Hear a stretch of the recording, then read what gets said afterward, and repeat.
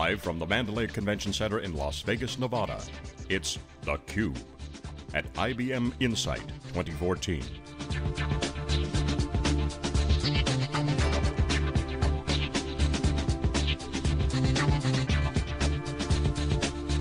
Here are your hosts, John Furrier and Dave Vellante.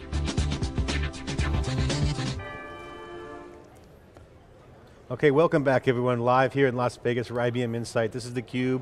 I'm John Furrier with Dave Vellante, and we're here with industry analyst, principal analyst, and chairman of the Constellation Group, Ray Wang, CUBE alumni, always on to break it down. Ray, great to see you again, back here in the in your wheelhouse, IBM. We are back in Mandalay Bay. I think this is my 9th year here, I think. You guys probably more on your end, I don't know. It's a fun show. So I got to ask you, we saw each other at Oracle Open World. I mean, this is the year of software, and Dave and I were talking Infor.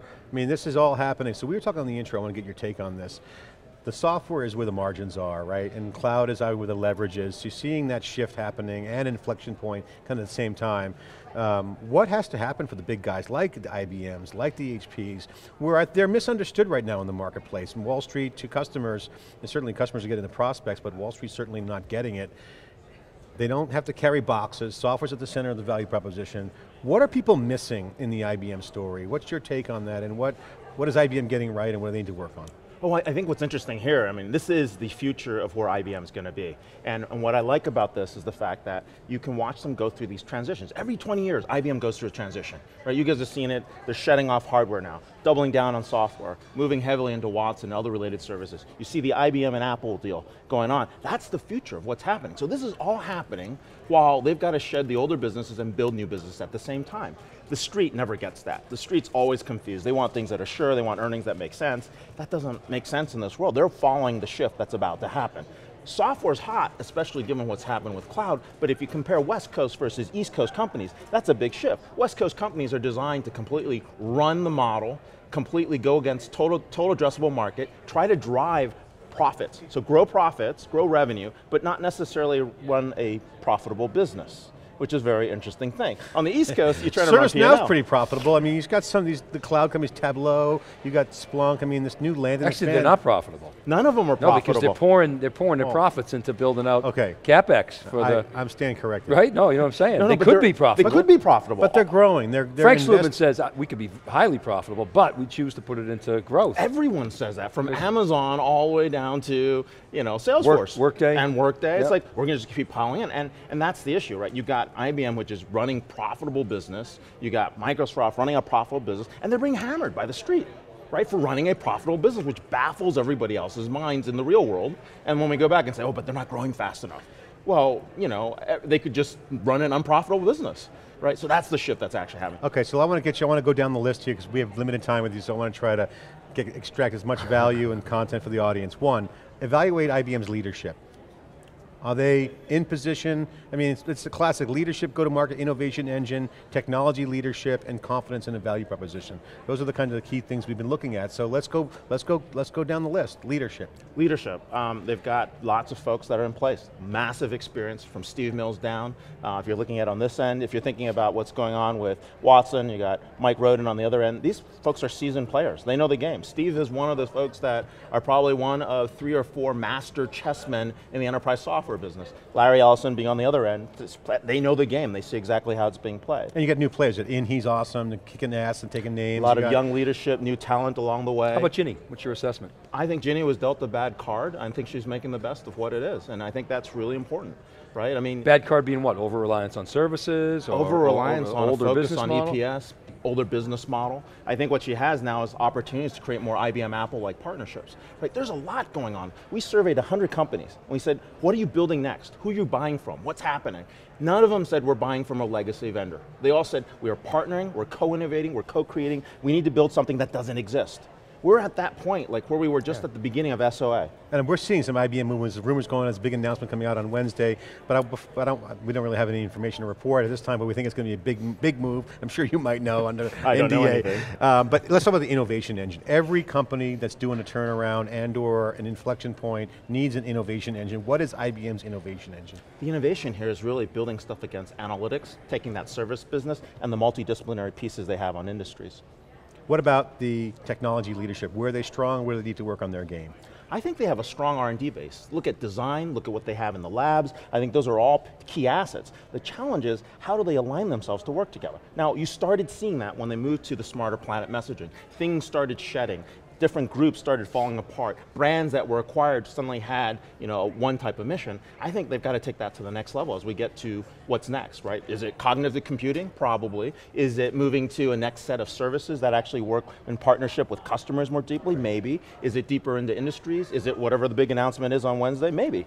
Yeah, I think what about the Apple deal? So you referenced that before. Obviously it makes a lot of sense for Apple. What's it mean for IBM? Is it getting hot products into the enterprise? Filling up the bag with hot products? Well, we heard some interesting stats this morning, right? 90%, 99% of all Fortune 500s have iOS running, right? 2 times market share in the enterprise versus consumer. I think those are very interesting trends. If you talk to Apple, they're deep in the enterprise, but they've had challenges figuring out how to service the enterprise. It's not like you buy a Dell box and the guy shows up and helps you, with it, services it, comes every week, picks it up, does the swap outs. There's nothing like that. You go to the Apple store, it's a Genius bar, and you're like, oh, okay, I'm waiting in line, maybe I have VIP treatment somewhere. Having that level, that's only one of it. I think what's interesting is the stuff being built on Swift, the applications that are showing up around analytics and mobility in the enterprise that IBM's co-building with Apple.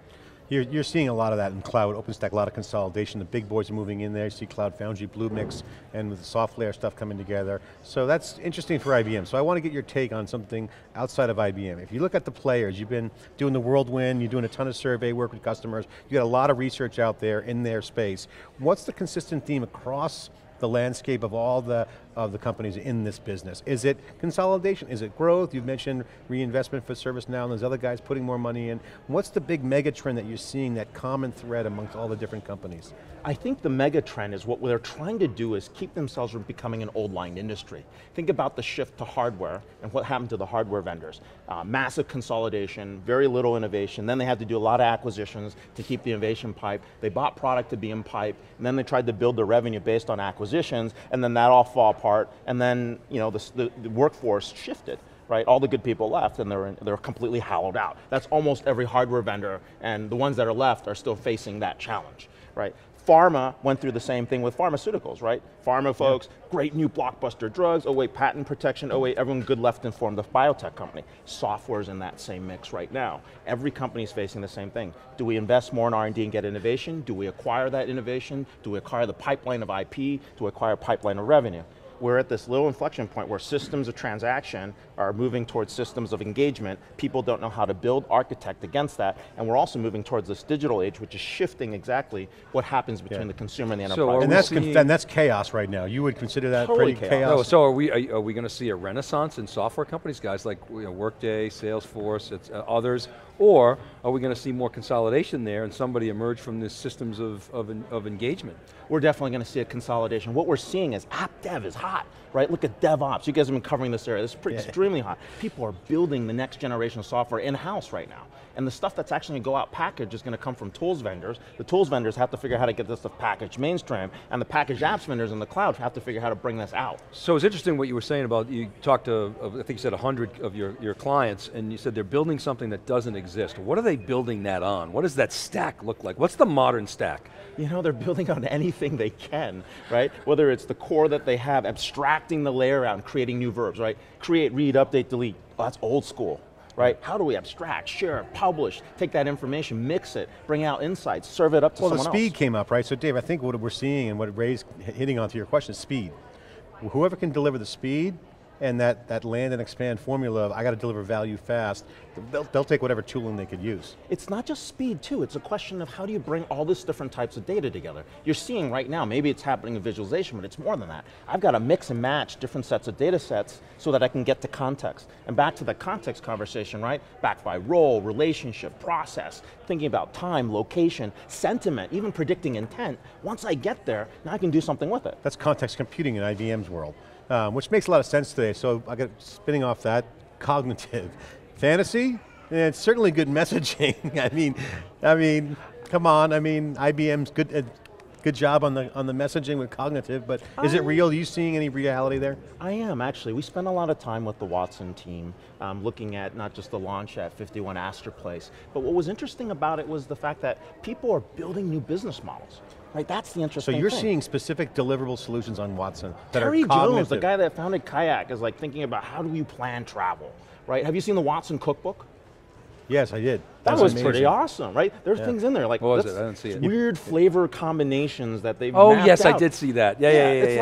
Really? Would you put the Watson Chef? Why is that in there, right? So Watson Chef is like example of one of that. You also seen that with the medical research, right? They're ingesting huge corpuses of data, trying to find patterns. We were upstairs in the innovation lab earlier. It was kind of some cool stuff, right? Imagine you're doing a debate and you're doing a legal argument. Ingest all these data, all these journals, all this information, and they're creating pros and cons, right? Literally sorting based on sentiment. Here's a pro debate, here's a con debate, start looking at them and build out your complete argument. So what's the holdup with Watson? Why are we waiting? I mean, I was just talking to the guys last night, got a great demo. I'm like, I want that right now for CrowdChat and for our Wikibon and SiliconANGLE. They're like, we'll stand in line. I go, I want to cut the line. I'm like, yeah, right. So how much money you got? No, but this comes down. Are they co-innovation deal? Are they stalling the nuclear weapon that they got behind just waiting for it to release, or is it more of a go-to-market initiative where they really want to let the use cases develop? I think for 9 months of putting this go-to-market, it's been pretty fast. Yeah, so, right? so it's a comprehensive, it's a big project. It's been fast, but I think what it was finding the right set of partners. Right, when you're going to launch something like this, you've got to make sure the industries are right, the partners are right, they're committed. So I think that's taken a little bit more time. Plus, I think they've learned a lot about Watson. It's gone from that big ass box to, really small They're thing. operationalizing the product for mainstream. That's a hard task. That's not easy. Okay, so I got to ask about engagement. Obviously, you're the leading analyst in engagement, social data, but also has that engagement, systems of record, engagement records, it's more of a data warehouse. How is the word engagement changing, and how is that affecting the social business aspect? I think what we're starting to understand is that engagement and social is really different than systems of transaction. Right? These were the new verbs I'm talking about. You're taking the data, you're mixing it, you're interacting it, it's built into business process. People are creating new verbs, right? And we're extracting the transactional record and we're doing something else with it. I mean, take CrowdChat, that's a great example, right? Taking that data, pulling it, tying it back, and then what do we do with it? You take additional sets of action against that, right? If you take what's happening inside any social business system, you're collaborating, right? I watch my 10-year-old, it's hilarious. They're on Google Docs. At 6 p.m., they're on Google Docs and they can finish an article by 6:45. 6 kids get on Google Docs at the same time, they go at it. I mean, they just go at it. That's great, That's crazy. By 6:45, they're done. You look at it, they cut each other off, they wrote something, they changed the structure, they capitalized it, they formatted it, and then they're done. We don't work like that. We've never lived in a way. We sit back and we build out our arguments, we put it in an outline, then we go to a meeting, and you know what's the first thing we do? We defend the crap out of it. We're like, that's my idea, I'm going to win. Yeah, how dare you? No, how dare you go after it? Don't change that sentence. Right, so something's happening. The collaboration is key. I mean, that's the social fabric of the Internet of Things where people are things. So what do you see? Be critical of IBM now. Identify the areas you need to work on. What do you think that they need to sharpen the pencil on and get them business faster on? What do you think they need to work on? Well, I think a lot of it is they've got to figure out which are going to be their future clients. Like, who are the folks going to take them forward? Right, so who are the star accounts, the lead accounts that are going to say, let's go co-innovate and co-create. And when they do that, you're going to see a long tail happen, right? So if they went out and said, this is not true, and so I don't know if it's true or not, but let's say they took a company like Tesla and decided to co-innovate and co-create with them, or Emirates and said, let's go co-innovate and co-create something. These are brand leaders, right? And when they move, everybody else moves with them. And so it's finding that niche of customers that want to do the co-innovation, co-creation with IBM, and understanding that it's not the same IBM that's in the back end. They're willing to go out and partner in ways they've never done before. And we see that with some of our clients. What's the coolest thing that you've seen in the past couple of weeks, obviously through the events? I mean, you've seen all the demos, you've seen all the sizzling, the sizzle of the steak, and all of the demos, talking to customers. Where's the reality? Where's the rubber hitting the road from the vendor standpoint and the customers, and what's the coolest thing you've seen? Well, let's take the customer point of view. I think the coolest thing is that old line businesses are transforming themselves to become digital businesses, right? You see that with the Philips, you saw it with the Pratt & Whitney this morning. Mm-hmm. What I loved about Pratt & Whitney, like what you don't see on the back end is like, where's all that data, right? Where's all that data coming? And I think I heard, and I'm not sure if this is NDA or not, but I'll say it this way, that if you can predict 18 months of data, even though they have 24 months of data, and you can predict the next 6 months of that data, that's pretty darn cool. Fill in those blanks. So what about, we were talking about the stacks before, what about those stacks within, whether it's manufacturing or automotive or retail, finance, insurance? those have to break down for those old line companies to transform themselves. And there's going to be a spectrum, right? Some are going to do it, some aren't. What are you seeing in your client base? Well, the top 3 companies in every industry command anywhere from 40 to 70% market share. So it's a winner-take-all market right now. Yeah. And the companies that aren't moving fast enough realize either they don't move or they're going to get merged and acquired. We have a stat that looks at 52% of the Fortune 500 have been merged, acquired, gone bankrupt, or fallen off the list since 2000. American Enterprise Institute has a number that says 88% of the Fortune 500 have turned since inception. Most of that happened post-2000. Right, and it's because new business models are emerging. Yeah, YouTube wasn't even around then, YouTube came into the scene, you look at all the historic change, it's really been the fastest. Uber, Amazon, I mean everything. Like the one, like an iPhone pretty much literally obliterated, do you need a flashlight? Do you need a compass? Do you really need a watch? Yeah, I'm going to buy another one from Apple, but you know what I'm saying? It's that kind of stuff that's going on. So one of the things that we're teasing out, every CUBE event, Dave and I try to pick a concept and play with it and ask our guests kind of what they think of it, and one of the things that coming out of this one being big data is the whole storytelling meme. We've been there, it's not this new concept, but like, we're looking at the upward reporting to executives, and executives want real-time dashboards, they don't want another dashboard, they want storytelling. So Dave and I have been riffing on this concept around, it's basically the content business internally. So, you know, the executives from P&G, we had a P&G guy on earlier who was a veteran there in data analytics saying, hey, they all want the same reports. Oh, yeah. And so they have to content up, market up to the executives. So you're seeing this connection between user content and sharing and what we do for a business, which is develop content and share with audiences. So that's bringing a whole nother level of engagement. So I want to get your thoughts on that about this long tail distribution of engagement. As people start looking at the different audiences, how do you look for the data points within the audiences to know where to look and explore? And you know, 10 years ago they would throw out those data points. They would, and what's actually interesting is the cost of data, right, and the cost of storage, right? Massive amounts of data production, dropping cost of storage. What does that mean? I've got to mine all this data really quickly, right? And so this is the context piece that becomes important. I've got to build probabilistic data models. Right? And probabilistic data models to figure out what's going on, probabilistic business processes, so it becomes choose your own adventure-like processes. You might start in point A and end at point B. You might start in point C and end up in point D. I might start in point D and end in point A. I've got to be able to support that kind of interaction because these aren't like force-fit business processes from the world of systems of transaction. Something's changed, and I think that's what we have to start with. The other piece that you're talking about around the storytelling, what's really interesting is it is bottom up and top down. If you look at what's going on in board reporting, the way they get the numbers, the things that people are getting an iPad now with the whole story of what's happening, they're swiping, they're drilling in to figure out what happened in the quarter, they're getting to that level of detail. That's the stuff we've been dreaming about for a while. And what's exciting about that is it's happening right now.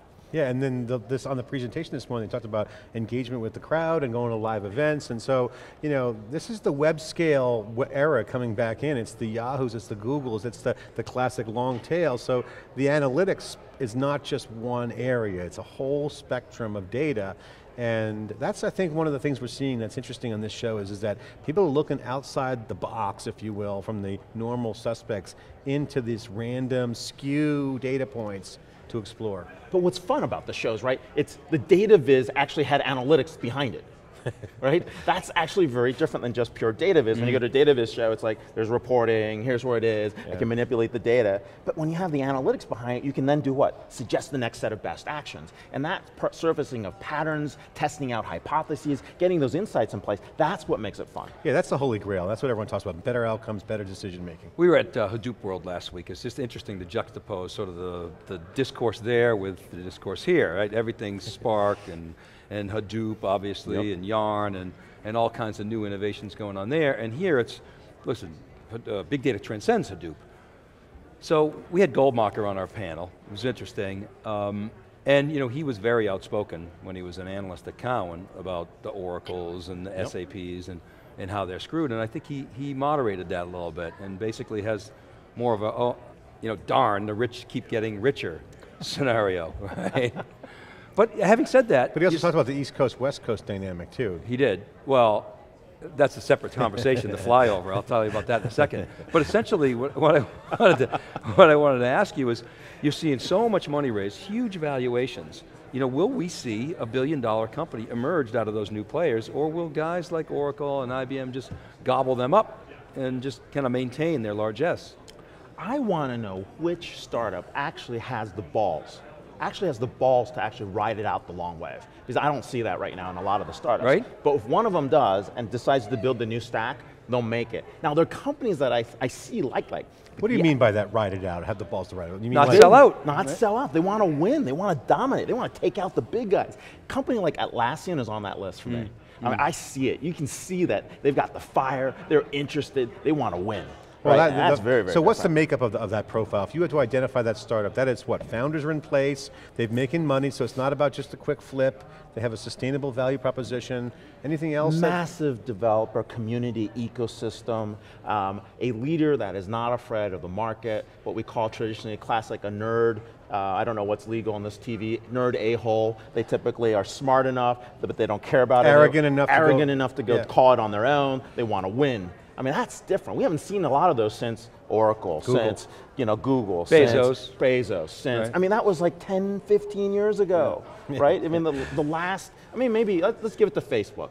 Yeah, right? well, yeah, right. Facebook Zuck could have is sold definitely, out. no, he didn't sell out. No, he could have. He could have sold out. He did. And he chose wanted not to run to. that thing. Right, that's So is that going balls. to come out of Cloudera, Hortonworks? I don't know, maybe. MapR? Well, certainly Cloudera postpones the IPO discussion with the Intel relationship. That gives Do them they a lot. have the balls, as Ray said? Well, I think they do. I mean, I talk to the founders all the time, and Cloudera wants to go play the long game. How much is that is just them just flexing their narrative, and how much is Intel driving it? We'll see. I'm waiting to get heckled on University Avenue in about 2 days. This is going to be brutal. No, I think the startups, that's good. I mean, this is a big thing in Silicon Valley, is this durable company conversation. Who's building a durable company? And it's a legitimate concern. I don't know, maybe Workday. Workday's going to go out for a long time. I I don't think they want to sell. I don't think they want to sell. I think companies that are already public Dave has no interest in selling Dave has out. no I mean, he interest. didn't want to sell PeopleSoft. That's a great example. Right. Workday is one. Will Salesforce sell out? Splunk is another one. Tableau, ServiceNow, all Would public. Salesforce sell out? Well, Salesforce is way, a really no way. interesting I don't think example. Benioff It could will be the sell next out. one, right? That could be the next one. Salesforce could be the next one, unless Mark ends up taking over Oracle. I mean, After Larry you got to look at Salesforce. They're playing to win. I mean, the way they're running their business right now, They're playing to win. they're playing to win. There's no doubt about that. It's clear that Well, Salesforce has a platform that's broad They'd enough never sell. potentially. I'm not sure Workday does. So we started with the big data companies. I don't see it in the big data companies, but I do see it in some of the older cloud companies. Cloud's Well, 15 the thing years about old. Yeah. Think about that. well, Right. like OpenStack and big data are interesting verticals. OpenStack is more kind of anemic right now, but big data's got a lot of juice in it because there's dollars there. And so it's still early. So who's going to rise out of that crowd from a startup standpoint? We just haven't seen it. And the big boys are coming in. So if you don't have the stack, you're either playing on top or around the stack. Do you agree with that? And can a startup establish a stack in this competitive environment? No, but they could orchestrate a roll-up of stack companies to actually get there if they've got the balls. And That's creativity. I think that they can do it. I think there's a lot of parts all lying around there that actually can be assembled to create that brand new stack. What was interesting for me is I walked out of the Software AG conference, right? And they're really talking about a digital business stack. They've got 3 out of the 8 pieces that you need, which is interesting. I think the creativity of the entrepreneurs out there, you never underestimate. To me, I think entrepreneurs see things that others don't. Dave and I talk about this all the time. You know, I mean, but we just need to get some of the killer instinct, and I think it's going to come from the young gun's going to have to come up and just take the mantle away, have blind ambition. God, man, I feel like the old man in the room again. What's going on here? How many cycles have you lived through? Hold on, how many lines on your scar tissue you have? You've seen it all, so let's just talk about that. So given your experience and age, our age, what's your take on what's going to happen? How far will this cycle go? You know, bubble conversation comes up every week, certainly in Silicon Valley. The financial results of the past couple of weeks have been kind of interesting on the stock market side, but the private markets are still booming. You got companies worth billions of dollars on the private market. Is that bubble going to pop? Is there sustainability on the revenue side? I don't know. We have some interesting conversations with VCs over the last 2 months. Some of the VC firms may not make it in the next round. They're having trouble raising their next round. The established folks, let's say the top 12 VC firms, they're doing well, right? Money's still flowing in, they're raising the funds. So we're seeing a thinning out on the VC side, which means we may see a thin out on the How startup many of those side. survivors are not on the West Coast? I think the West Coast is going through some VC. Maybe some in New York? VC consolidation. Some in New York? I'm getting a sense from the VCs in California that the investment climate is Right? dropping like a rock. It's California. The East Coast VCs have a rock solid plan, to actually get to profitability. Yeah, well. It's a different game. Yeah, you get a lot of flyers. Still, The consumer bubbles definitely, the bloom is off the consumer rose. Yeah, but outside of media in New York, well, I guess New York. No, we're getting integrated devices. It's the device market that's hot. I'm seeing a lot of investment, IoT sensors, devices, embedded software, that's hot. Again, California though is going to own that, no? Well, the smart money that I'm seeing in California is all born in the cloud. The smart, outside of the consumer paid space. Born in the cloud, born big data, and now IoT. Well, no, this is the new stack. It has to be an integrated suite, and it has to be flexible enough for a freemium and or land and expand business model. They'll invest in that because there's a lot of leverage and risk reduction. And enough large vendors with an exit strategy for some of these startups. Look at a GE software. There's some cool stuff going there. Look at what Cisco might have on the back end. Look what Intel's doing. They're building funds to absorb those when they come out. Yeah. And I think it's a great opportunity. If I'm a startup right now in the enterprise is hot, but it's really hard to do an enterprise startup. You can't just come out of school and say, hey, I'm going to go compete with IBM. It'd be great if my socks talk to my toothbrush. Let's go build a startup. What? Legacy data? I don't deal with that. Privacy? Do I care about that? What's going on? Security, what's your take quick on security to wrap up the segment? Oh, I think this is going to be the biggest issue, getting security right. You already see some of the issues that companies that are in the payments business face. You see what's happening with data. Trying to secure data at the right level is going to be important. This is going to continue to be a problem as we go digital because our identity's at risk and our data and our company's IP. All right, and it's going outside the four walls. I mean, that's, So final comment, Ray, comment on IBM's health status for the investors out there and for folks who want to get inside the head, bumper sticker IBM. Good, bad, ugly, give us the quick summary to end the segment. I think the way to look at IBM is over the next 18 to 24 months, they're going to need some breathing room. There's going to be a lot more investment in some of the new areas as they're trying to figure out what that right mix of investment is and revenue. I think people are going to look at IBM and say, hey look, do they have a long-term strategy? Problem is, most of the investors today are quarter to quarter. If you want to go long and think about a place, I think IBM's still a good place to be. Okay, Ray Wang, Principal Analyst at Constellation. He's also the Chairman, Founder of Constellation Research. You got an event coming up, put a plug in for your event.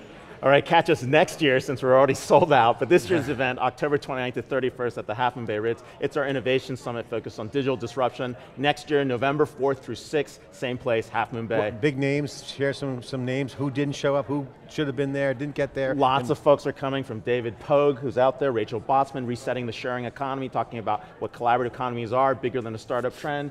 We've got Raj Chetty talking about the quality of opportunity from Harvard. John Hagel is speaking, he's talking about what's coming next. And then I think with lots of interesting companies. So. Awesome. Well, congratulations, your firm's awesome. You got great research. Your digital transformation thesis you have is really excellent. And again, enterprise, you got your rock solid. Ray Wang here inside theCUBE. Be right back after this short break.